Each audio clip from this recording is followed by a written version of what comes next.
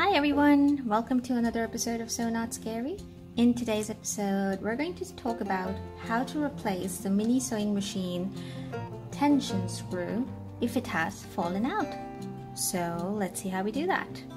I'm going to begin by preparing the machine for opening up. So the usual things, I'll remove the plate cover, the bobbin, the battery compartment, okay? And then start opening the machine. But before we do that, here's a question for you.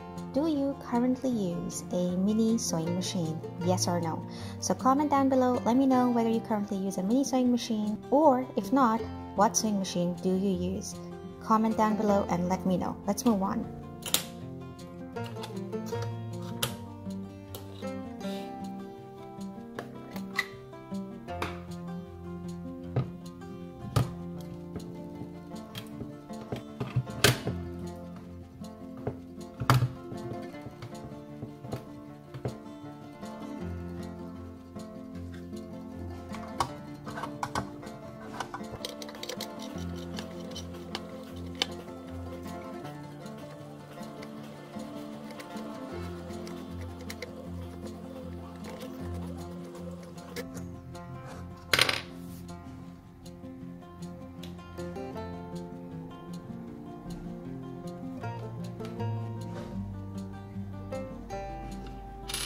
So I've just removed the entire assembly, which creates the thread tension setup around here. And if I flip the front over,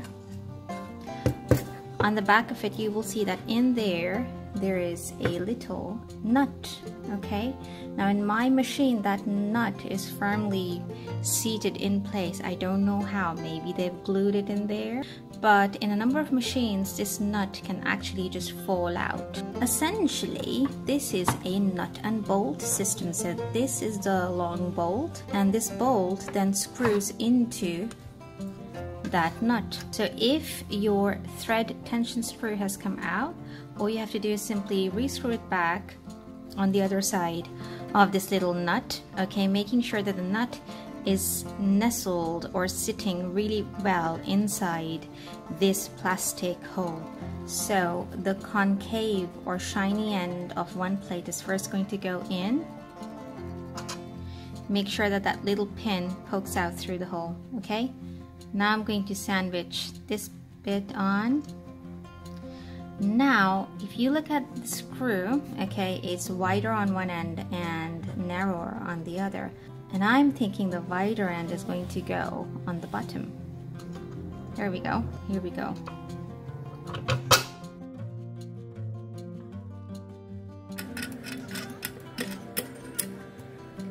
There you go. Okay. Now I've tried to get this nut out from my machine, but it's not coming out easily. But if it did fall out on yours, just simply make sure that you're holding the nut inside this plastic hole as you screw the bolt from the other side, and you should be fine.